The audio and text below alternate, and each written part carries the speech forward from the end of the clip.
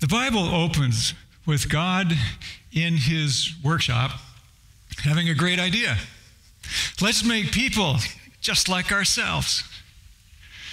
When he finished, he looked over what he had done, and he said, "Yes!" Well, maybe your Bible doesn't say it that way. And if it doesn't, you might need a new version. How else would God say, "That is very good"? After that, something went terribly wrong. The first people were lied to. They decided they had a bad dad. They decided they were better off without him, so they began to take steps to distance themselves from him. There was much they did not understand about that decision. One thing is, thinking they had a bad dad meant they were children of a bad dad, and the shame that came on him in them in that moment made them want to hide.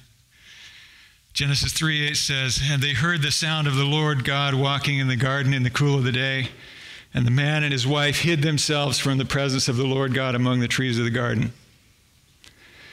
There was a conversation that started when Adam first opened his eyes. Adam and Eve and Dad walking and talking in the beautiful garden.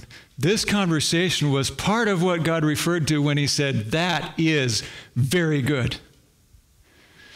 As Adam and Eve hid in fear and shame, the conversation that started when Adam first opened his eyes was in danger of coming to an end.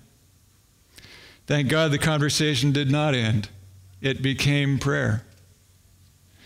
Prayer is a continuation of the conversation between God and all of us.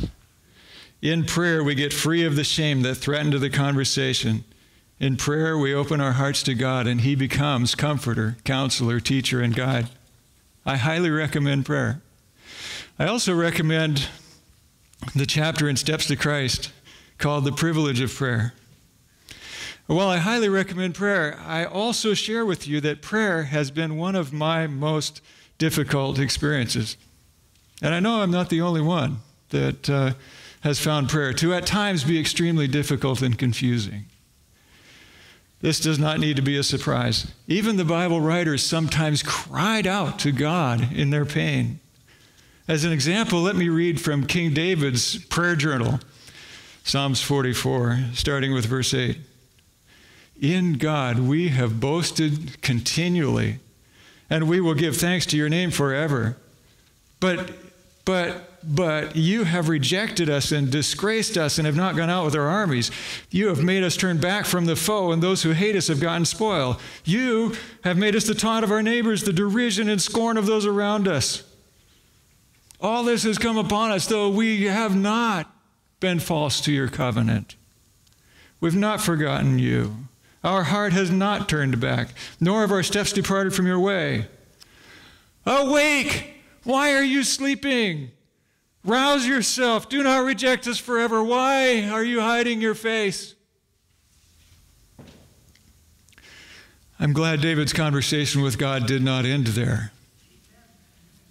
In the New Testament, the stories continue of people who sometimes found relating to God to be painful and difficult.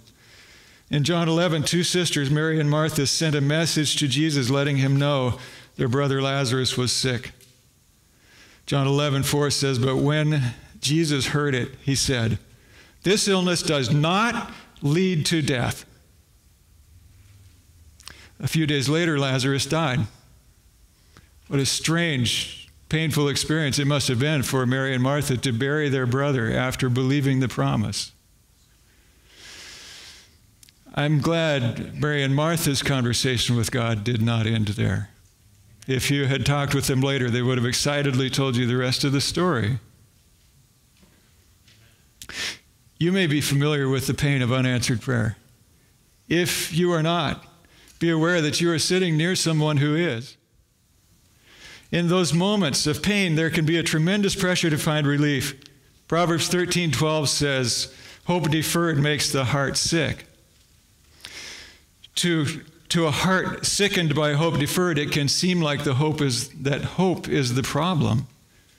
It can seem like it would be a great relief to simply give up hope. If you are in that place of pain, please know that those we just read about, David and Mary and Martha, would encourage you to continue the conversation with God. They would assure you that it will be worth it. I believe that even when we need to say words like what we just read in Psalms 44, this can become a very good prayer experience.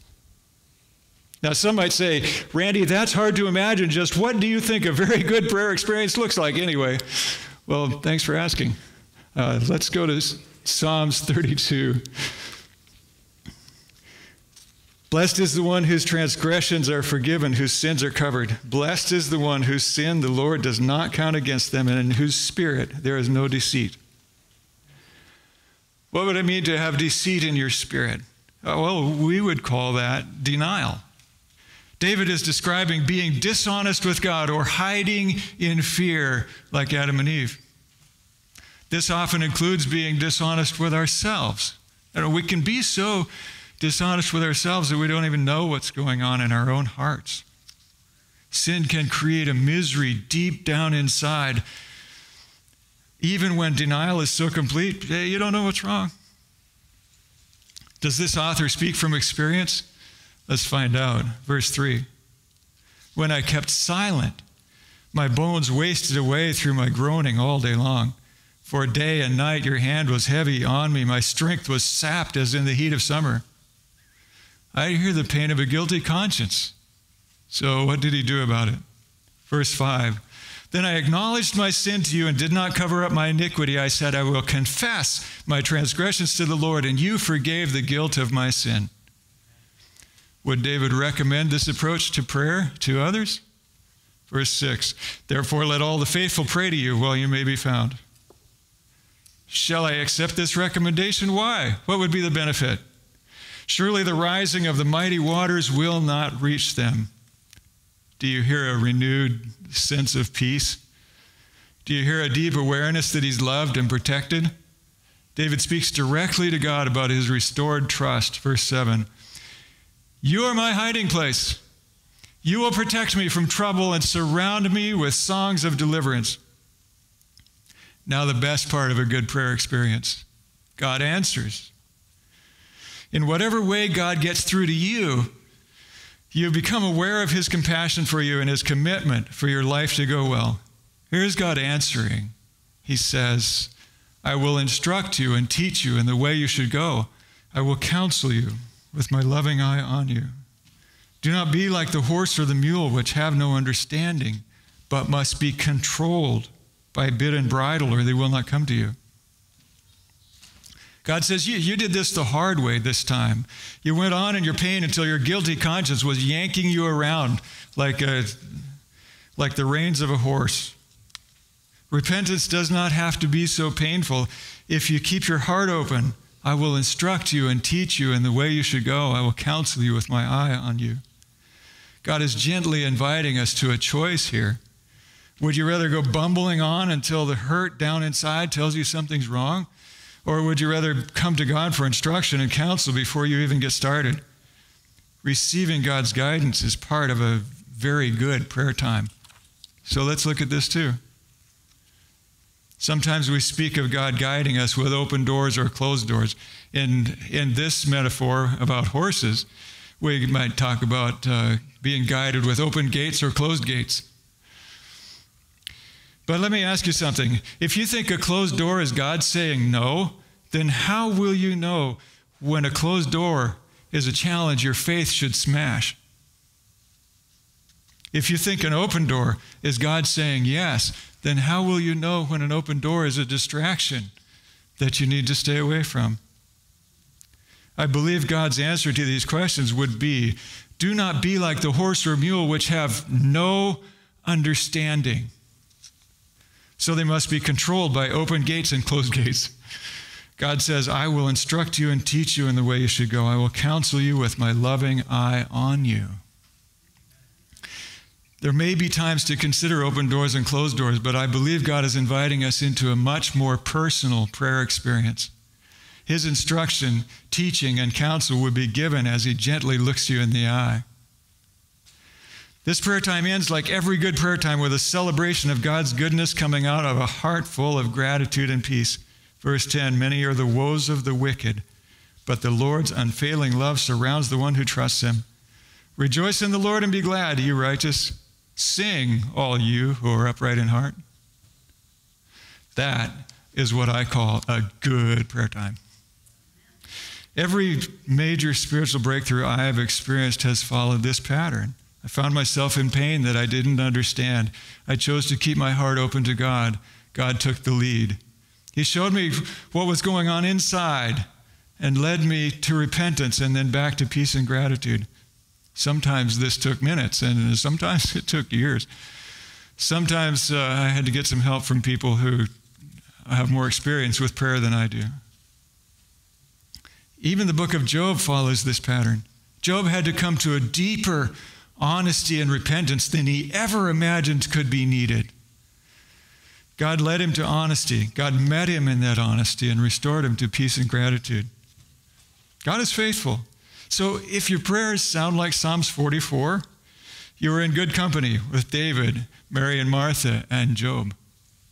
While speaking honestly, keep your heart open to the change in perspective that comes from his heart. We've talked about prayer bringing honesty, forgiveness, peace, refreshment, and a renewed sense of direction.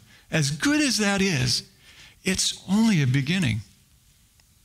Prayer is the continuation of the conversation between God and people that started in Eden. A conversation that God called very good. At creation, God made mankind the stewards or managers of the earth. Through salvation, God restored that stewardship when it was lost. God intends that through prayer we come to him for everything we need to enter into that restored stewardship. Jesus said, "Ask and you will receive, that your joy may be full."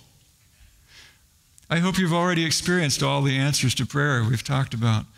At the same time, I suspect that you, like me, have discovered some stuck places where the promises don't seem to be working like expected.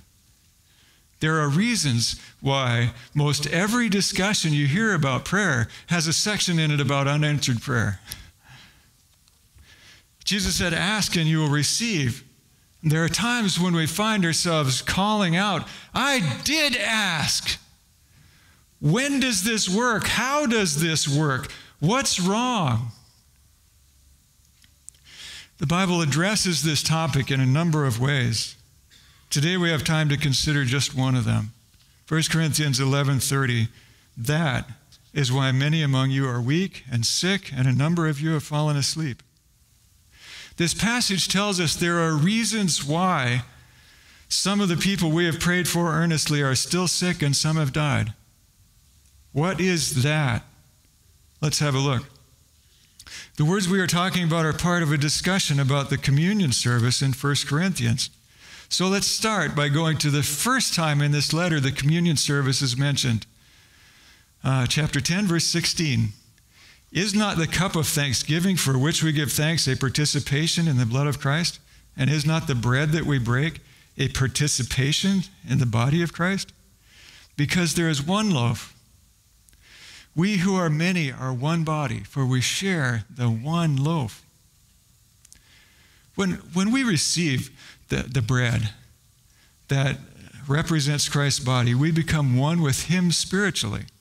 When many of us become one with him spiritually, we are also becoming one with each other. There's more to the communion service discussion continuing in 11:17. "In the following directives, I have no praise for you, for your meetings do more harm than good." Can you imagine coming to the end of a communion service and hearing Jesus say, "I wish you wouldn't have done that"? Those would be difficult words to hear. So what's he talking about? Verse 18. "In the first place, I hear that when you come together as a church, there are divisions among you. Remember, because there is one loaf, we who are many are one body, for we share the one loaf." It's God's purpose for the Lord's Supper to powerfully bring us into unity. I believe this unity is most evident in the appreciation for Jesus that we share. The passage begins to show how we treat others can become the biggest hindrance to answered prayer. The tragedy is not that we disagree. The tragedy is that we allow our disagreements to get in the way of our hearts. The tragedy is that we allow our differences to stop our fellowship. The passage then gets specific about what was causing division in this case. Verse 20. So then when you come together, it's not the Lord's Supper you eat, for when you're eating, some of you go ahead with your own private suppers. As a result, one person remains hungry and another gets drunk. Do you despise the church of God by humiliating those who have nothing? What shall I say to you? Shall I praise you? Certainly not in this matter. See, the choice to take communion is a choice to receive the forgiveness, healing, and life that comes to us through the new covenant. Jesus also entered into the new covenant by taking communion with his disciples. As he did this, he stepped into his role in the covenant. The result was the sins of the world came on him with such force, it was soon crushing out his life. The communion service is not just a ceremony. It's a point of entry into the power and blessing of the new covenant. Verse 27, so then whoever eats the bread and drinks the cup of the Lord in an unworthy manner will be guilty of sinning against the body and blood of the Lord. By taking communion, we accept the death of Jesus for ourselves, along with the unity it brings. If we accept unity while thinking and acting in ways against that unity, we create a war within ourselves, and we create a war among ourselves.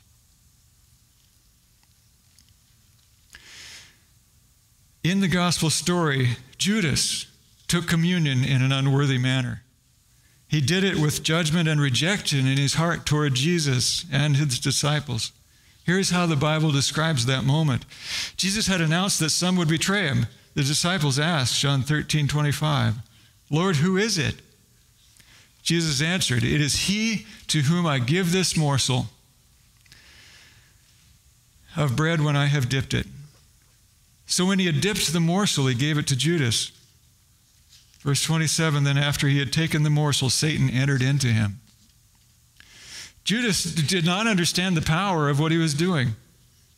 He was entering into covenant of oneness with the body and attacking the body at the same time. At that moment, Satan entered into him. Within hours, he was dead. I have committed the sin described here. When I was about 6 or 7, a Catholic family moved in near us. One day I was out playing with one of their boys, and we got to comparing notes about the Christian schools that we were attending. He said, we're learning how to pray. And as an illustration, he knelt down right out there in the field and turned his face toward heaven and recited the Lord's Prayer.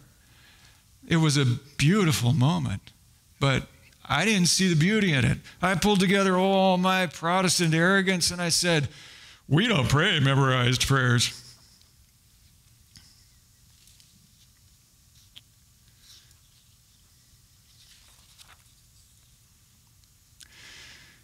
Years later, I was at a training that was also attended by a Catholic woman, and I told her this story. And she responded by making some remarks about how we often don't understand each other. And I said, well, I just needed to tell that to a Catholic. And then she understood where I was headed and responded like a good Catholic. She said, well, you're forgiven. That was a beautiful moment. Sometimes we don't even know that we have been tearing at the fabric of unity that Jesus himself is weaving. So the passage goes on to instruct us. Everyone ought to examine themselves before they eat the bread and drink from the cup. For those who eat and drink without discerning the body of Christ, eat and drink judgment on themselves. What is discerning the body of Christ? Now, last week, Tony, thanks for giving me a chance to share this story. Tony was sharing with us that as he was out and about, he found himself talking with the pastor of another church in town. The pastor asked Tony what church he attended. And when Tony shared The pastor winced and responded with mentioning his concerns about Adventists having trouble with legalism. Now, perhaps the golden rule would help here. How would you like to be treated by someone who disagrees with you? Try this. Tony, it's wonderful that you found Jesus. I find myself even wanting to accept him all over again because I know that the angels in heaven celebrate every time somebody accepts him. That's wonderful, and it's also wonderful that you have found a place of fellowship.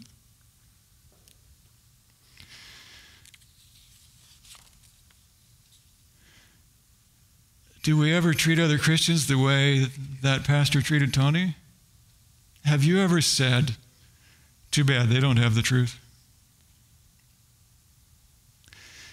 Let's begin our thoughts about other Christians with the same celebration that happened in heaven when they got saved. Let's start by making sure they are aware of the unique and specific graces that are hanging over their lives waiting to be received. Discerning the body of Christ at the very least means welcoming into fellowship all those who have received the body and blood of Jesus. In the 1 Corinthians passage we were discussing, rich people saw poor people as having no significance. They thought the pain of the poor was so insignificant that it was okay to eat their bountiful lunch in front of the poor who were going hungry. That would be not discerning the body of Christ. That would be failing to recognize the value of people that Jesus is investing in. That would be saying people do not have value when Jesus is saying, I died for them. The consequences of these judgments are horrendous. When we attack the body of Christ in this way, it is a powerful attack. These attacks can weaken the body so much that we become unable to receive answers to our prayers for healing. Verse 30 says, that is why many among you are weak and sick, and a number of you have fallen asleep. Another story. When I was a teenager trying to get through college, I had loaded hay trucks and hauled hay. And one time, a long-lost cousin came to visit and decided he was going to help us for the morning. So we went out and loaded trucks all morning in the 120-degree heat of eastern Washington.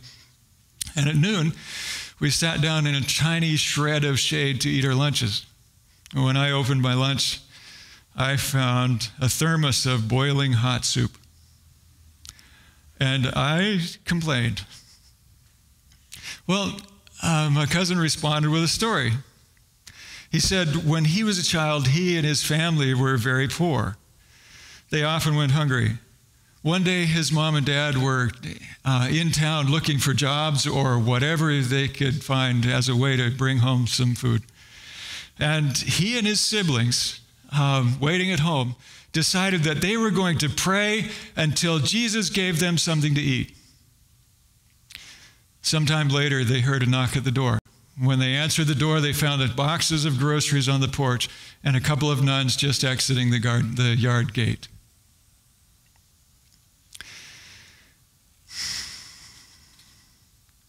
That story still moves me. Ever since I heard it, if I start to complain about the food, I choke on my words. Thank God for people, for so many who love God and people and are willing to listen to God and God's promptings and respond. Thank God for them. While I am confessing the sin of disunity, let me add this. I remember driving by a particular church, and whenever I went by there thinking, those people are foolish about the way they relate to the Holy Spirit. Well, it turns out that during some of my lowest times, those people, with their understanding of the Holy Spirit, were the ones that helped me out. They helped me see that there were lots of people that I needed to forgive in order to get better. And it helped. Thank God for them. See, I was the one who was foolish, and my foolishness was hindering the answers to my prayers. Please hear me. I understand that in Adventist thinking about the future, a powerful figure will try to hijack Christian unity in a giant power grab. Unity may become the watchword of the Antichrist. Adventists may be the only whistleblowers. In that season, others will need the understanding we bring. Here is what we need to understand. This possible future is all the more reason to become people who truly discern the body of Christ. If that day finds us tragically immature about unity, we will be of no use to anyone. All of Christianity needs us to grow up into love. So what should we do when people are simply wrong in their thinking or choices? Our first task is to invite them deeper into the reality of communing with God through prayer and the Lord's Supper. Jesus gave communion to Judas. Judas did not understand what he was doing. Jesus did understand what he was doing. Jesus, by choice, entered into covenant to take Judas's sins to the cross. Doesn't that give you confidence that no matter how far we have strayed, Jesus is inviting us back into communion and fellowship? Doesn't that make you want to invite everyone into communion? There are people doing very destructive things in the name of Jesus. The thing to remember is they are demonstrating that they desperately need Jesus. They need the body of Christ to transform them at a deep, deep level. May our responses draw them into the depth of communion with Christ that will transform. Second, help them get to know the beauty of their calling into the family of God. Show them a big God and a big destiny, that everything that God is calling us into, so much that everything else loses its attraction. Please also consider that we can carry disunity on the inside. We can reject ourselves in ways that are just as destructive as rejecting others. So in any way we have done this, it is essential to let go of those judgments and forgive ourselves. Remember, Adam and Eve's first response to sin was to hide from each other and from God. David helped us understand that hiding does not work. Overcoming sin means, first of all, to go against that urge to hide and choose to remain in God's presence. When we welcome into God's presence at the foot of the cross all who are choosing to receive communion, including ourselves, we are choosing unity. That unity is essential to answered prayer. I desire very much for us to be a church that builds unity among ourselves and invites the rest of Christ's followers into unity. Because this matter is so important, there are instructions here for us to follow. Verse 28, let a person examine himself then, and so eat of the bread and drink of the cup. For anyone who eats of and drinks without discerning the body eats and drinks judgment on himself. In this context, examining yourself means consider how we've been treating other people. It means repentance for the ways that we have torn the fabric of unity that Christ is weaving. As I continue, I will suggest a prayer that fits these instructions. The prayer starts with each of us forgiving ourselves first, and there are reasons for that I hope to talk about at another time. Please feel free to use these words I suggest, or ask the Spirit of God to give you the right words to pray as needed. Father, help us to pray. As I pause for a moment, I ask for the Spirit of God to activate our consciences and show us what we need to see in order to come into unity.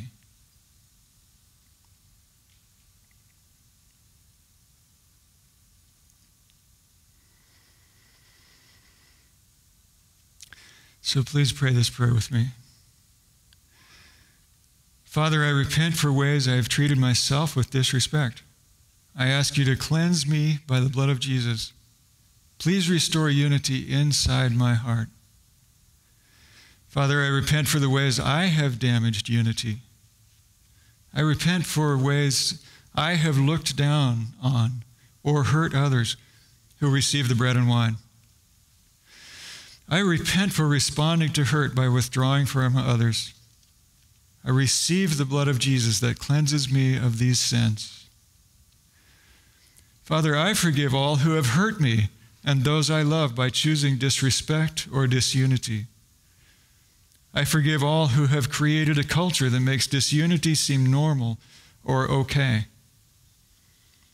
I plead for the blood of Jesus to cleanse us and our fellowship from every sin and every defilement. Thank you for this cleansing. Father, I pray for complete restoration of all healing the enemy has stolen through disunity.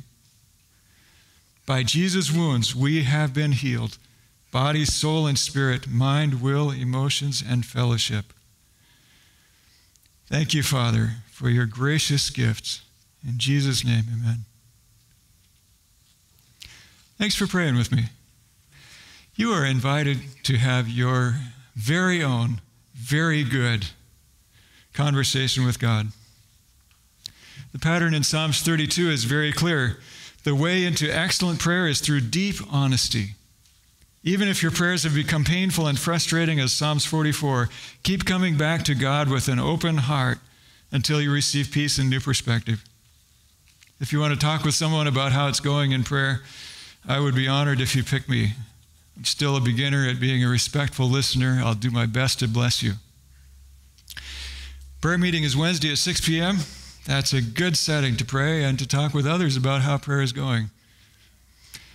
Go with God.